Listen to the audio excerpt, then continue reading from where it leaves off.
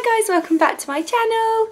I'm Rosie. I've got two boys, Saxon who's 3 and Ezra who is 18 months, and Ezra is here with me having some lunch.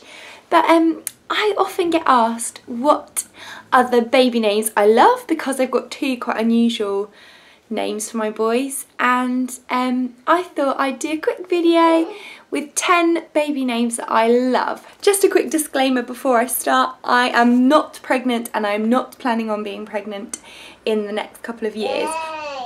Ezra's happy about that. Just so you know, and you don't think that I'm pregnant and planning my next baby, that is not the case. One of the topics for Channel Mum this month is baby names, and I thought it would be really fun to share with you Ezra wants to get up. I thought it would be really fun to share with you baby names that I love. So I've got two boys, as I said. I'm going to start with the boys' names just because John and I find boys' names so much easier than girls. A lot of these names John doesn't agree with. I'm just going to let you know that now.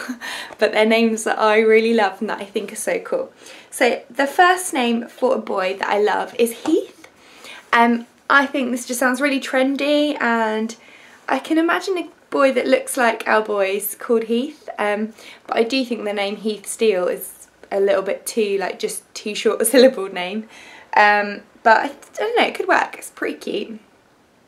The next name is a biblical name that I love, and that is Amos, but again it doesn't really work with our surname Amos Steele because the S's are too close together.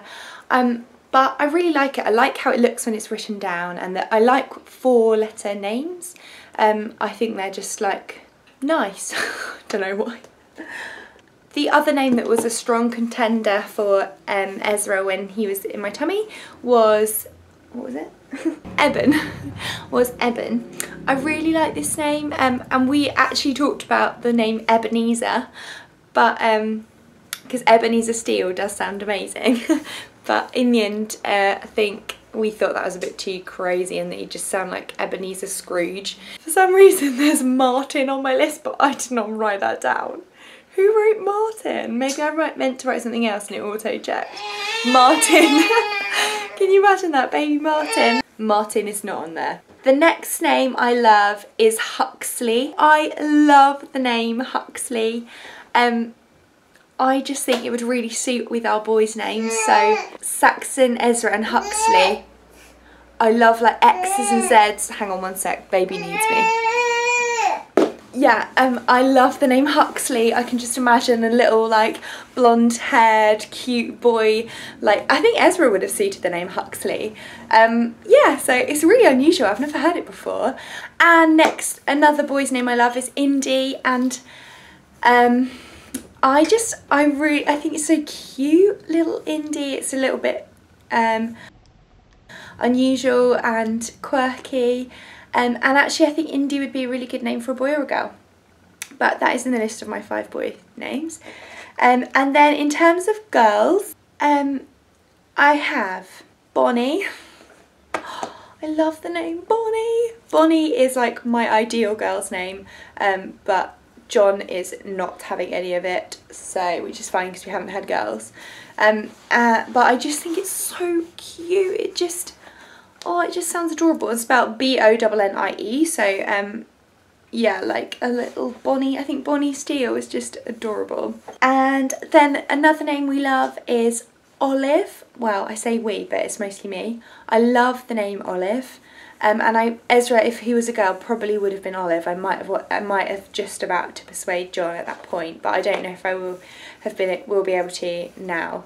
But I just love the name. I think it's really quirky and unusual. It's a twist on Olivia, which is really common and popular, but it's not weird. And I don't know that it goes that well with our surname though, Olive Steele, not sure. But yeah, I really love that name. The next name I love is Delilah. I think Delilah is beautiful for a little girl. I can just imagine a little curly haired girl called Delilah, and it's in the Bible. I don't think it's got a great meaning in the Bible, but I love that name. It's so pretty, and I can think it would fit really well with our family. Another name that I love is a quite unusual one, and that is Blythe. I know one other person who's called their little girl Blythe. She got it from the poem Sunday's Child is Bonnie and Blythe, and she was born on a Sunday. Because I love the name Bonnie, I also really love the name Blythe. I think I love the way it rolls off the tongue, Blythe. But again, it's that short Blythe Steel might be too like boom boom. But I don't know if it's too unusual, but then we have got a boy called Saxon, so. Last but not least is the name Alicia. Now this isn't that unusual, I've actually met a few Alicias recently, but I love it because it reminds me of my best friend who, her middle name is Alicia, and I just think it's so pretty and sweet sounding, and yeah, I wouldn't want it to be short to like confuse for Alicia though, because that just seems quite different, different vibe. But yeah, Alicia, I love those names. I really hope you guys enjoyed watching this video and that it's inspired you to choose an unusual baby name. Any name that you give a child can really suit them, but I do love that mine have really unusual names. I think it just so becomes them, so that is personally why we chose different names. Thank you so much for watching and being patient with me while my little toddler's trying to climb out the window. What are you doing? And thank you so much for watching, guys. I will see you in my next video. Bye.